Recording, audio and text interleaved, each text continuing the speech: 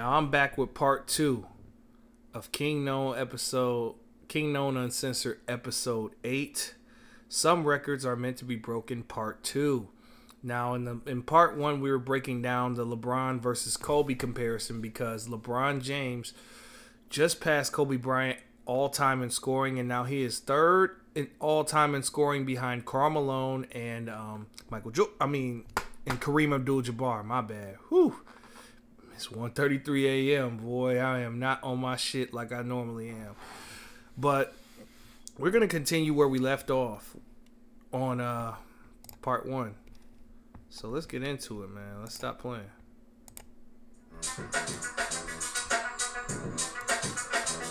Let's go.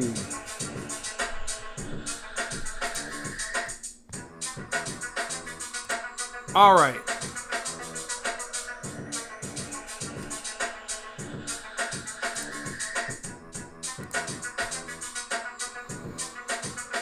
One thing that LeBron James obsessed fans, there's a difference. There are LeBron James fans that actually check LeBron when he's doing bad or not playing like himself, or, you know, or just doing weak fuck shit.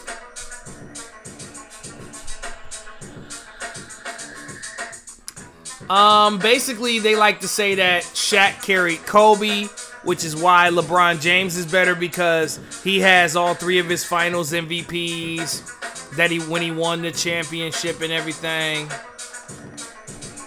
But at the same time, Kobe's first finals, he was 21. LeBron James got eliminated in 7 games in the second round of the playoffs by Detroit in a weaker conference with weaker competition. So the statistics of the finals that they talk about as Shaq carried Kobe was when Kobe only averaged 16 points per game and Shaq averaged 38 and 17. But don't be fooled by the banana in the tailpipe trick to get you to thinking. A lot of y'all niggas wasn't into basketball yet. A lot of y'all old heads didn't start watching basketball until LeBron got in the league, and a lot of y'all cats was still swimming around in nutsacks. I was around. I was watching basketball at a very young age. I was 11 when this happened in the 2000 finals. I was 11 years old. So I was competent and smart enough to know. Game 1, Kobe scored 14 points. In Game 2, Kobe Bryant played 9 minutes and injured his ankle in Game 2. Kobe did not play in Game 3, but however, in Game 4, when Shaquille O'Neal fouled out of the game, he came in and scored 28 points. Kobe Bryant had his worst game in Game 5. He only had 8 points and shot 4 of 20 from the field, which is terrible. Game 6, Kobe closed out the series in 6 games as Kobe scored 26 points. So how did Shaq carry Kobe outside of Game 5, but they lost 87-120? Indiana just played well and was hot from the field. Everybody was hitting threes. And then, who was checking Shaq? Rick Smits. That's easy money. Kobe was checked by multiple people in that series. He sometimes got guarded by Derek McKee, who was a decent defender, by the way. Reggie Miller, who was pretty good. Jalen Rose was pretty good at defense and was playing with an injured ankle.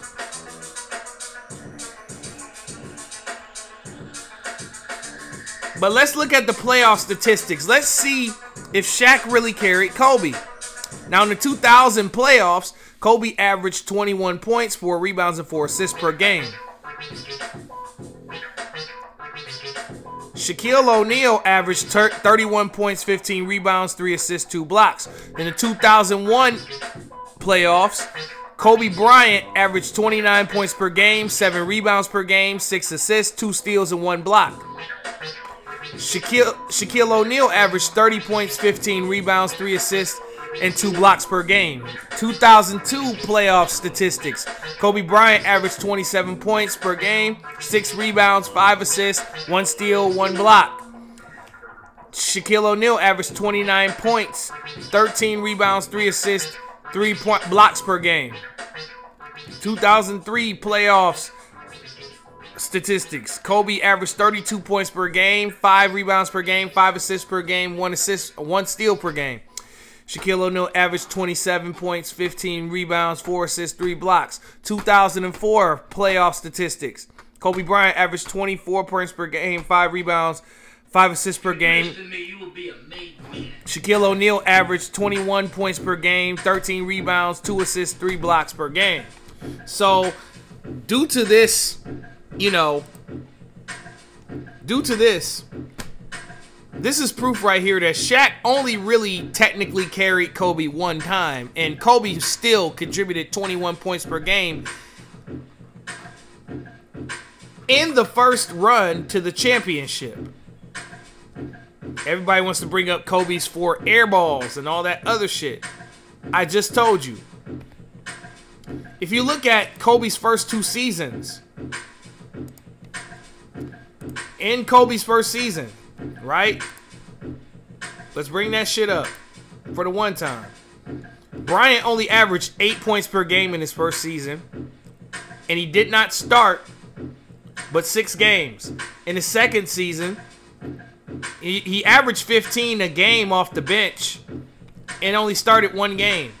And if you look at the guards that was on his team, if you look at that roster on the 96 Lakers, let's look at it.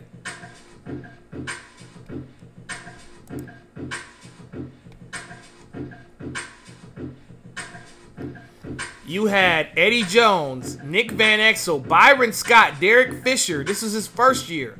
Those are multiple guards that Bryant had to get playing time against. If you look at the next season, you had Eddie Jones, Nick Van Exel, Derek Fisher, John Barry. So he was probably the second or third guard on the depth chart.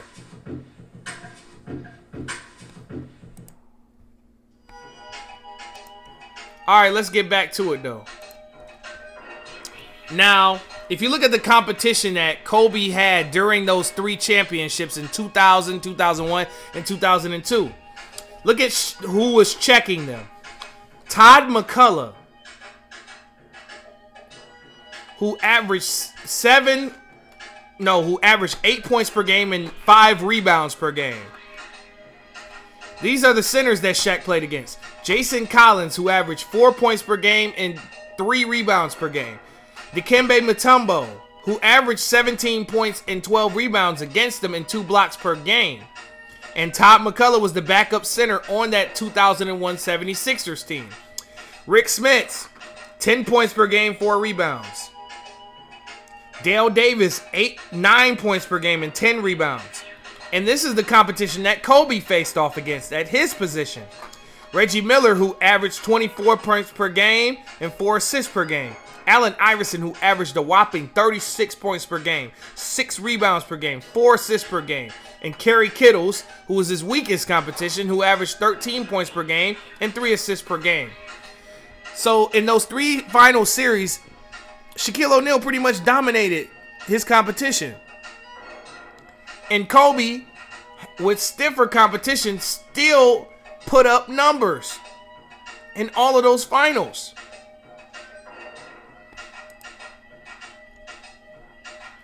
I mean, Shaq admitted himself that he was lazy. I have a kid that can get me 40 a game. Why should I have to play hard? And then, when Kobe and Shaq split up, Kobe Bryant won 2 more championships without Shaquille O'Neal, and Shaq only has 1 without him. If you look at Kobe's teams compared to Shaq's teams, he was on what? A 61-win Cavs team? Right? If you look at Bryant's teams who won the championship, I believe it was 09. They were 65 and 17, which is pretty solid. 09, 010, they were 57 and 25, which is pretty good. But is Pau Gasol and Andrew Bynum, were they ever better than Dwayne Wade? I don't think so. Now you can look at the role players. The Lakers probably had better role players. I can agree with that, but Jason Williams and Antoine Walker were balling in that series in 06 against the Mavericks. Pau Gasol contributed, don't get me wrong. But is he better than Shaq? No. Is he on Shaq's level? No. Is Pau Gasol a top 50 all-time player?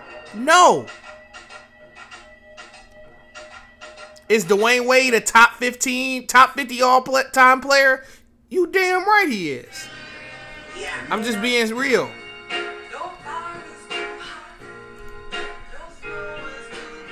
You gotta think about this shit. Now, don't let this statistic fool you. LeBron James, 4 MVPs, 3 Finals MVPs. Kobe Bryant, 1 MVP and 2 Finals MVPs. Because his fanboys will say LeBron's better because LeBron has more MVPs and Finals MVPs. I can debunk that easily as well.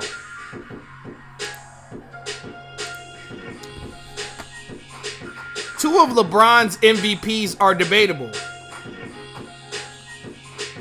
LeBron's MVP was only given to him because the Cavs had won 66 games that season.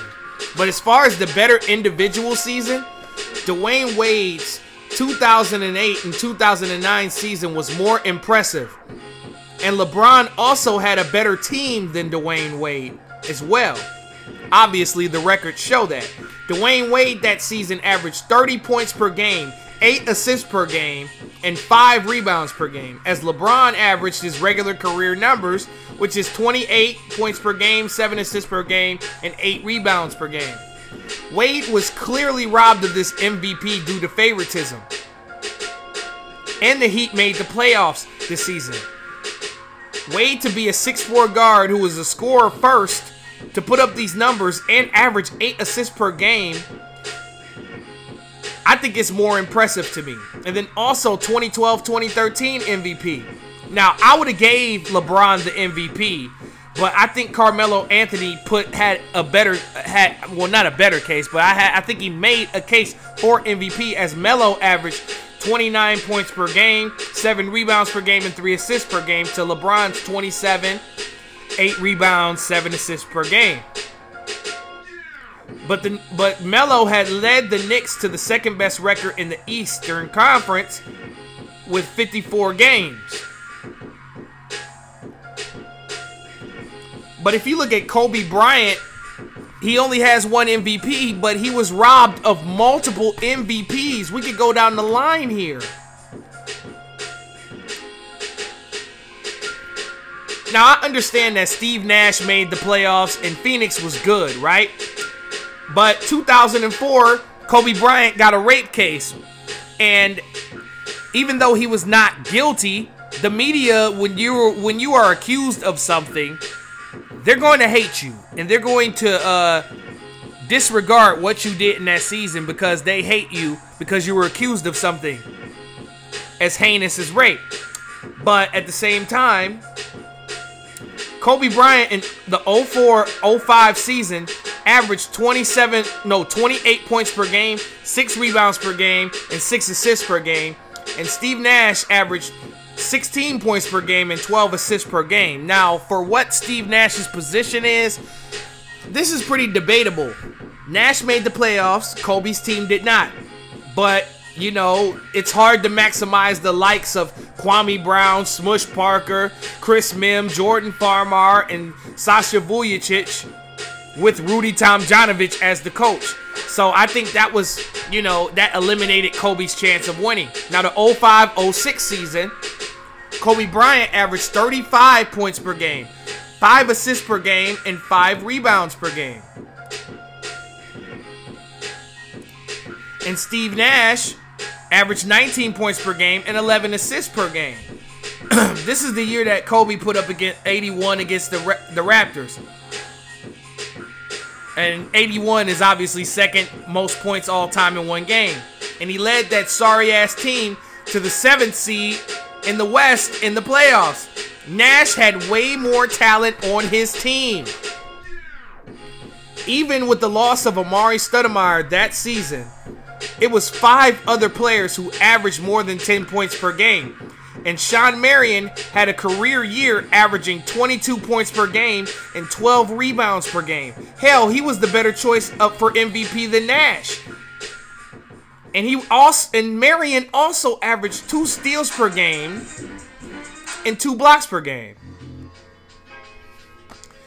And he was also a good candidate for Defensive Player of the Year. So Kobe was robbed in 2006. Let's continue. In the 06-07 season,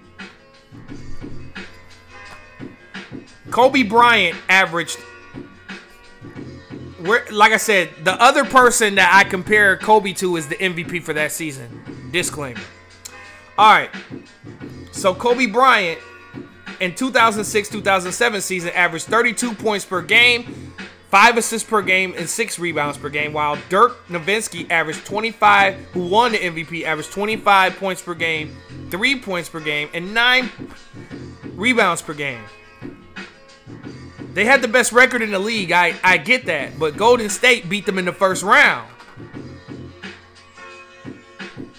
And Don Nelson pretty much exposed Dallas and Dirk that season. And yes, this was the season that Kobe didn't take any shots in the second half of Game 7 of the first round of the playoffs. But Phil took the responsibility in his book called 11 Rings, saying that he wanted to get Lamar Odom and Kwame Brown the ball in the post more. And that didn't work out for them, did it?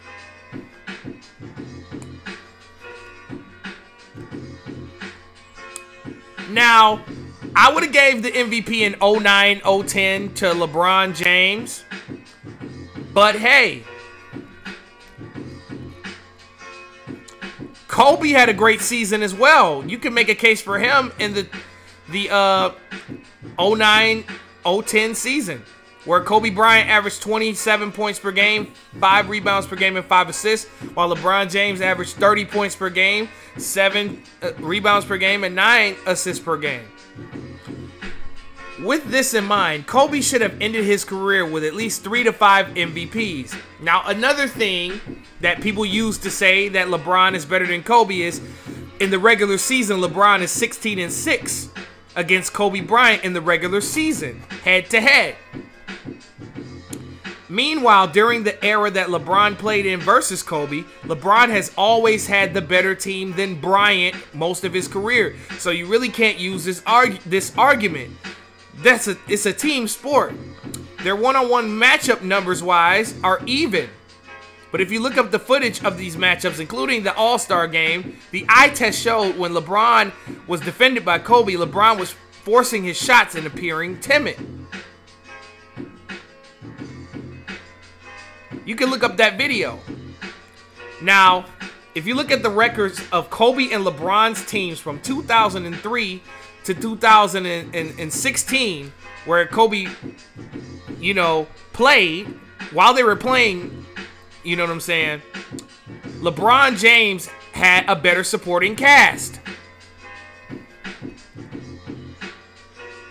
LeBron James's team's records from 2003 to 2016 are 683 and 367. LeBron James teams have won 65% of their games.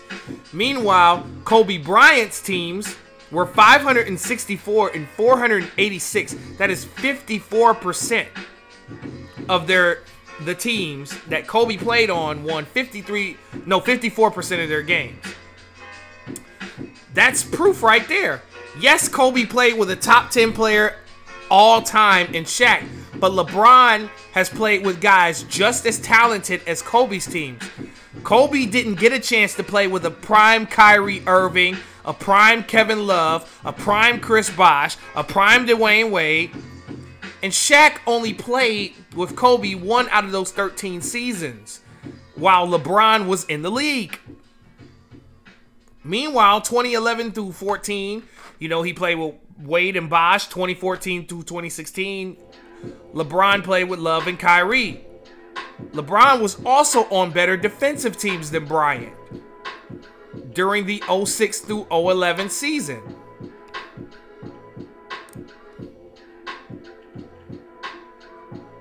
And when guarded by each other, this is a stat right here. LeBron James, when guarded by Kobe Bryant, shoots 27% from the field, while Kobe Bryant shoots 52% from the field when guarded by LeBron James. Now look at the competition that they had to endure. I'm just going to bring up certain years. If you look at the 2000-2001 season, Kobe Bryant had to endure a Western Conference when the 10th seed Seattle Supersonics were 44-38, y'all. And the 8th seed that year was the Minnesota Timberwolves, who were 47-35. And if you look at more, 07 and 08 season, the Denver Nuggets were 50-32 as an 8th seed. The Portland Trailblazers as a 10 seed was 41-41.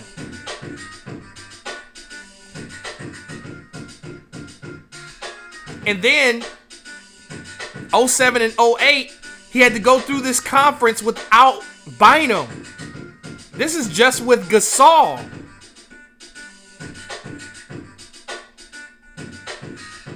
LeBron James has never played a 50-win 8 seed. If you look at 2009 and 2010 season, OKC won 50 games that season. And the Rockets were, as a 9th seed, were 42-40.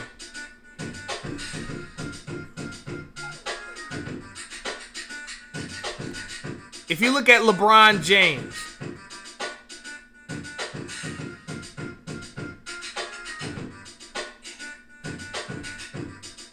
if you look at LeBron James's playoff run, right? He played in a mediocre Eastern Conference when there was only like maybe 3 to 4 teams that can make a run for the NBA Finals and actually beat a Western Conference team.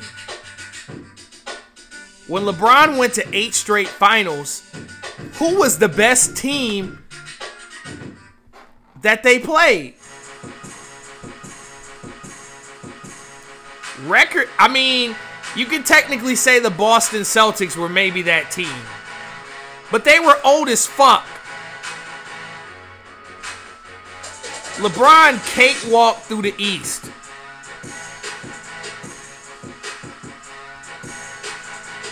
Overall, Kobe Bryant has eliminated 24 50-win teams in the playoffs.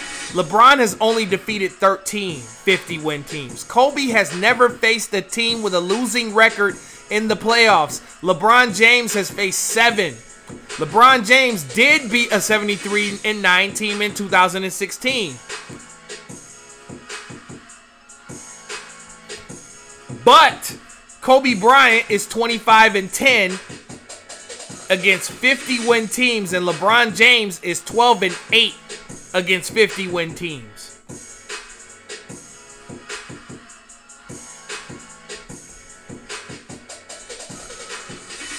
As far as I'm concerned, in conclusion, with all that being said, I rank Kobe Bryant 3rd all time. I mean, he's got 5 championships. You know what I'm saying? He's got a lot. He's just an overall better player than LeBron James. He's had more success in a tougher conference.